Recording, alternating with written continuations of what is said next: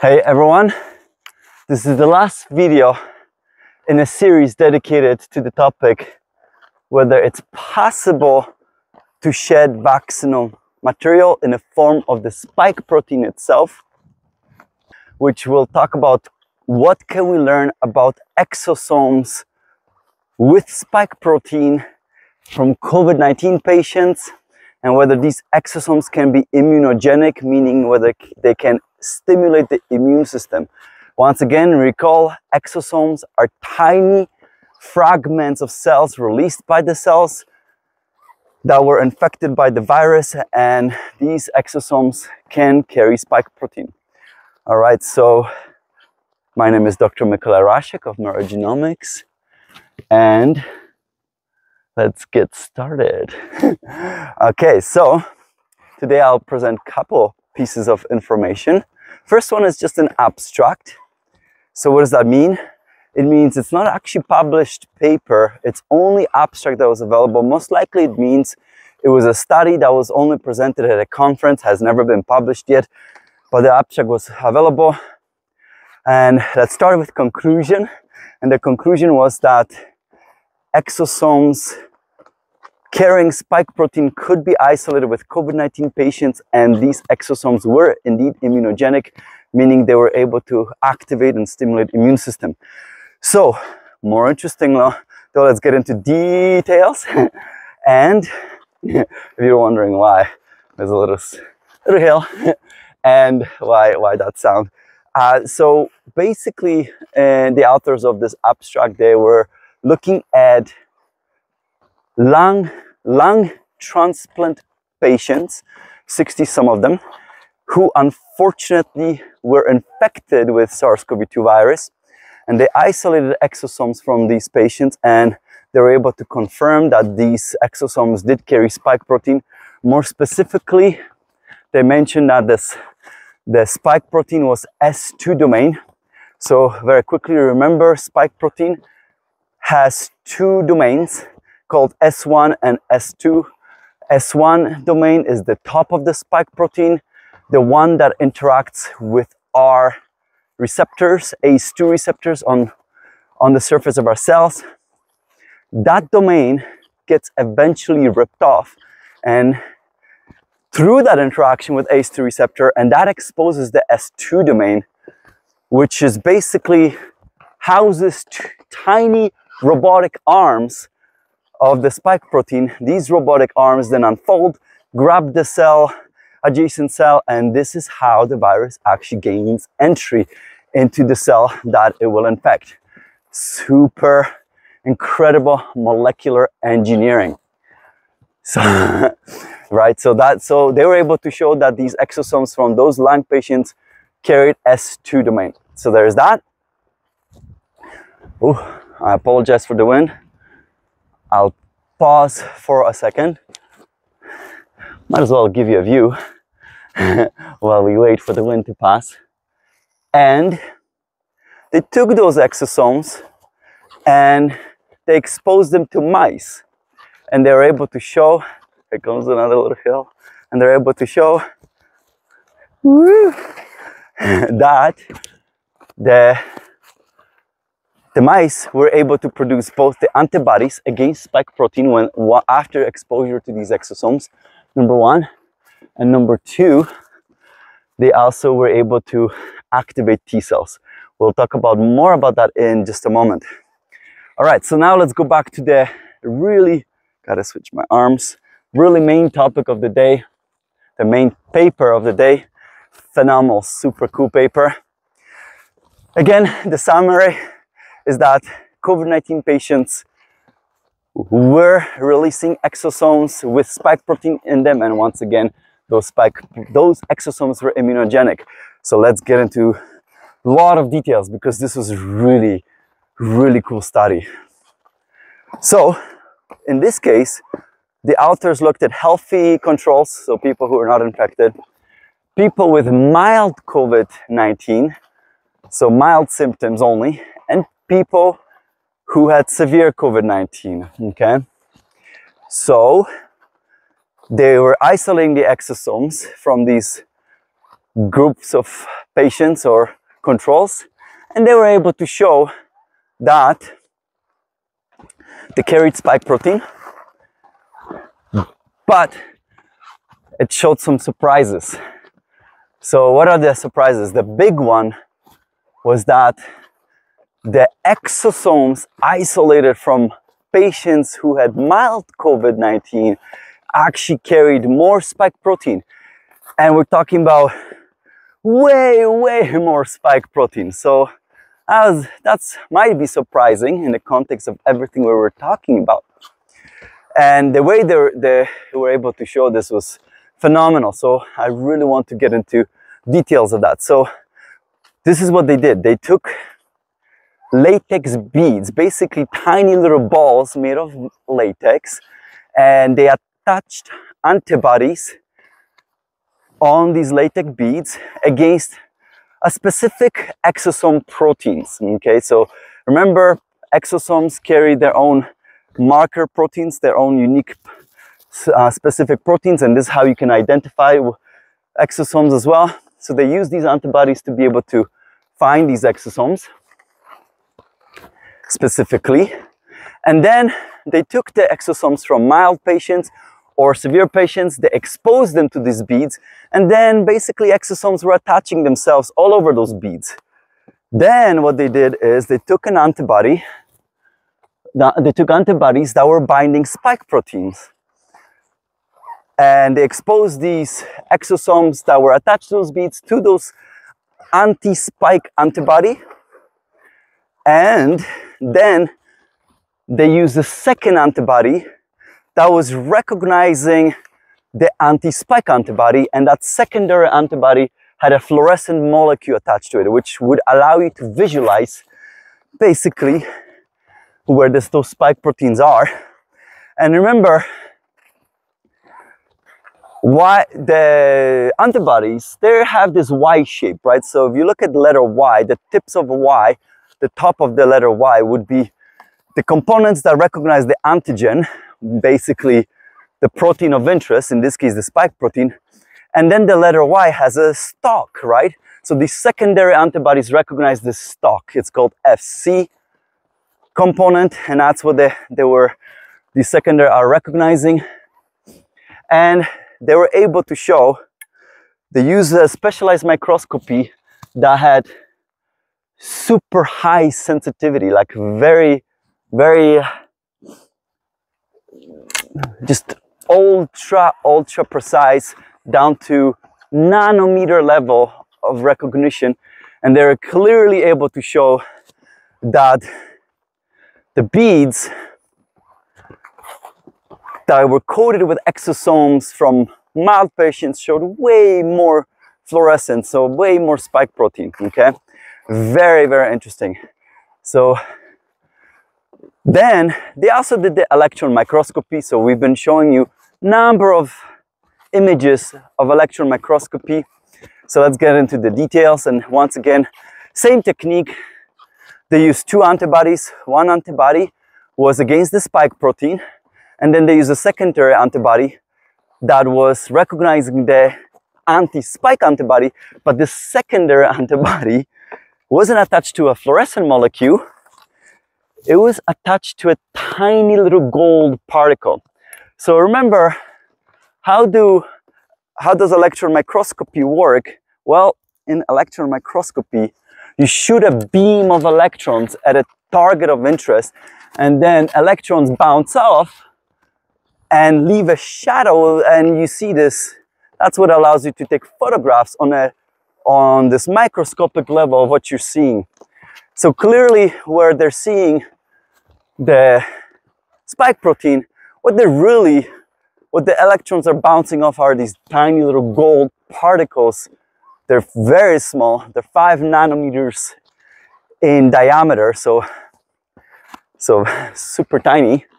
And you're visualizing the spike protein by actually visualizing the gold particles, reflecting the electrons, basically. So, and once again, they were able to show that exosomes from mild COVID-19 patients had more spike protein than those with severe disease. What I liked in those images is that that it looks like the exosome that they chose to show looks like a smiley face. So yeah, I enjoyed that. Okay, so that's your electron microscopy, confirming that again. And the last experiment was by far the coolest. Once again, they used those beads with exosomes attached to it. But again, they used type of fluorescent microscopy that was ultra precise. And this allowed to see down to a single protein molecule level. And they were able to show how the exosomes from mild COVID-19 patients were decorated with spike proteins. And in this time, everywhere you saw fluorescence, that's where you're actually seeing individual spike proteins on the surface of these exosomes. Just incredible images. I've never seen that technology used before. So I found this fascinating, absolutely fascinating, very cool. You can actually see how the spike proteins are distributed on the surface of exosomes. So cool, really, really blew my mind. Very pretty. I'll turn around just to show you where we're heading for an daily adventure. And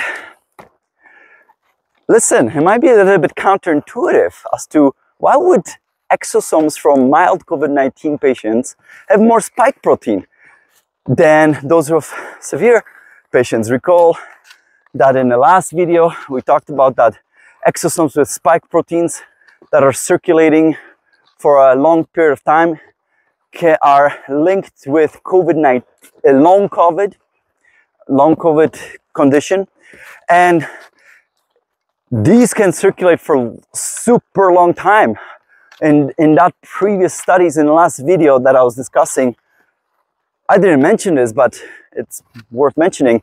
They were able to see those exosomes circulating, I should say spike protein circulating in the blood for up to even a year, a whole year. No one actually knows yet how is it possible that spike proteins as well as the virus genetic material can be left behind for so long. That's actually unknown, because the longest, I never made a video on this topic, but the longest period of time that so far ever demonstrated where the virus genetic material can be found in circulating in the body was 7 months, and here's spike protein now even a year. So that's still a mystery. One suggestion, and we made a video on this, was that perhaps sometimes the SARS-CoV-2 virus can integrate into our genome, and there's been some evidence for that, but that has been disputed. So this is controversial information. So not something that we can consider as a fact. So with science, you never think of science as facts until you have enough of body of evidence, okay? And that's how science works. You have lots and lots of contradiction. So if anyone tells you science says this, remember the big question is, well, how much evidence is there to support this? Because it's very common to have contradictions in science. It actually happens all the time, all the time. All right, so back to my main point with the mild COVID patients' exosomes. And the authors suspected that perhaps the presence of all that spike protein might be helping these patients in recovery. And they wanted to test that hypothesis. As good scientists do, they have hypotheses, they will test it, right? And they're thinking maybe what's happening, these exosomes from mild COVID patients happen to help the stimulation of the immune system, but it might not be happening with the exosomes from the severe COVID-19 patients, at least not to the same degree. So they did test that. And first they wanted to see, where do those exosomes actually come from? Remember, I was mentioning that you can assess the types of proteins found on the surface of exosomes, and it can actually tell you information with regards to, hey, where do these exosomes come from?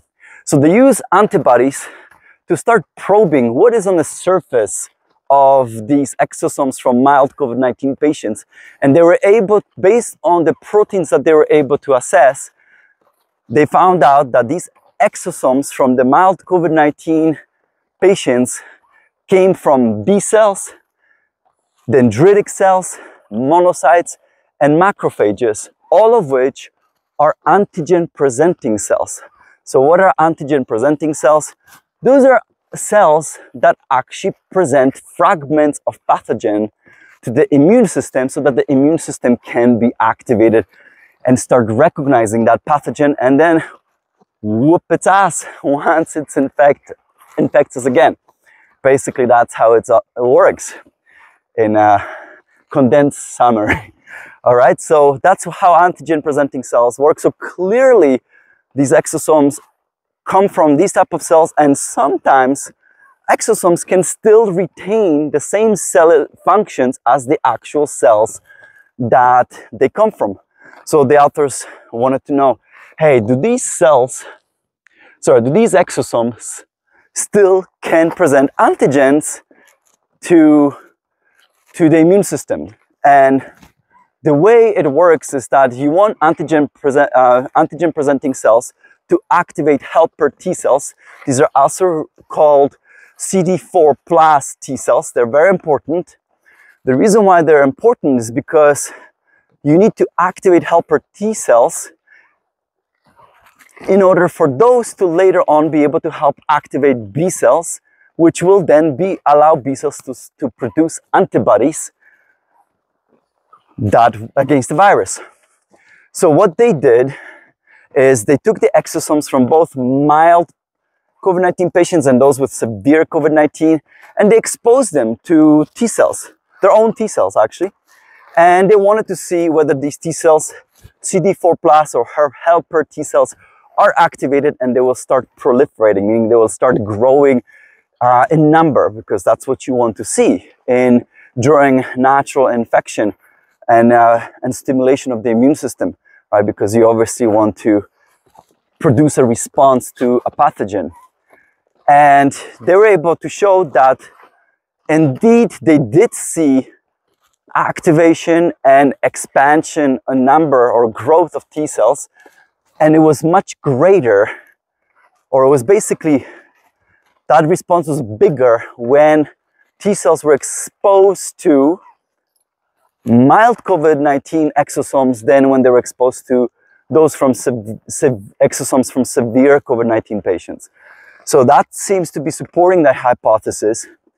But how do those T cells work in terms of being activated? Well, they have receptors on their cell surface that recognizes a fragment of a pathogen, and that allows them to be activated. So hence, antigen-presenting cells activate T cells by presenting fragment of a pathogen to these T cells. And these receptors on the surface of these T cells are called major histocompatibility complex type 2. And we all have our own unique array of these receptors. It's based on your personal genetics, what kind of array and what kind of receptors you will have, and what kind of basically pathogen fragments you will be recognizing. So there's some diversity between all of us, some diversity. And what the authors did is they used antibodies that actually block access to those receptors. And they wanted to see if they block access to these receptors, whether they will see activation of T cells and their expansion. And indeed, this blockade prevented the exosomes from stimulating those T cells to grow in number. So clearly, this activation from exosomes is via interaction with that major histocompatibility complex on the T cells. So clearly, these exosomes themselves act in a fashion of antigen-presenting cells. So super interesting. This basically is another supporting evidence that exosomes with a spike protein can be immunogenic. Okay, so the last thing the authors did is they wanted to then study the proteins on these exosomes in greater detail. So there are techniques that allow you to basically assess what kind of proteins are present. I dropped my pole again. I was trying so hard to stay clean in this video without dropping my pole. Nope, failed. All right, so you can assess the protein cargo, and they're able to show that overall they looked at exosomes in healthy individuals, so that acted as a control, and again, people with mild and severe disease. Overall, they were able to find 130 different proteins being carried by these exosomes. So you can see how complex these little guys can be. Now, amongst all of them, 45 of these proteins were unique between those different groups, and they focused on 22 of them that were present in the largest amount, those unique ones. 16 of them were unique to the mild COVID-19 exosomes, and 6 of them were unique to the severe COVID-19 exosomes. And basically the take-home message is that the proteins in mild exosomes are the type of proteins that are involved in immune system activation. They are involved in antigen presentation and activation of antigen presenting cells as well. So clearly supporting what they've been discovering thus far, right? Whereas those proteins from severe exosomes, they were predominantly involved in inflammatory response, as well as stress response overall, as well as complex activation, which is also inflammatory. So basically, that supports the other studies as well, okay? So clearly, these exosomes from mild versus severe disease can be very different, and not surprising, that might have helped to explain why they will have different biological consequences. All right, that finally brings me to the end of this long series about whether it's possible to shed vaccinal material. So let's summarize this very briefly. Here comes the summary. Gotta switch my hands. And number one, there's supporting evidence that exosomes can be breathed out. So they can be present in your breath, and basically you are breathing them out in your environment. Number two, clearly exosomes can carry spike protein. There's tons of evidence, or a lot of evidence, when it comes to COVID-19 patients, and limited evidence when it comes to vaccinated individuals. The reason why is because it seems like no scientists want to touch this topic at the moment. I don't know why. Not a popular topic. Okay, so be it. I'm sure we will study it in greater detail in the future though. And then number three, the exosomes carrying spike protein can stimulate the immune system. And number four, unvaccinated children of vaccinated parents can be passively immunized in an unknown manner that we still yet have to find out how this might be happening. So what is my verdict overall? Or I should say, what is the big unknown? The big question remaining is it possible to breathe out exosomes carrying spike protein? Because if that was possible, this would actually constitute shedding.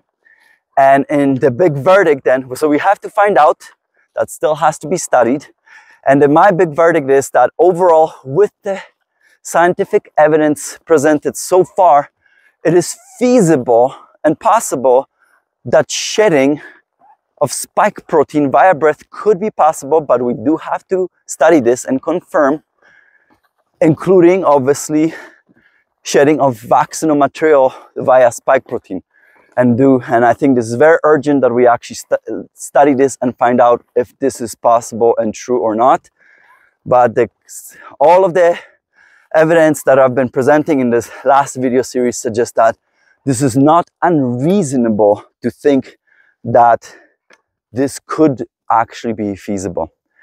All right, so this finally brings me to the conclusion, to the end. So at this moment, I wanted to say, hey, first of all, before I forget, because I always do, thank you for everyone who has donated. It's greatly appreciated. I always forget to say thank you, but it is greatly appreciated. And I can tell you that money goes to support in the making of the videos, because I actually use that money to, basically, it's extra money I have to pay other people.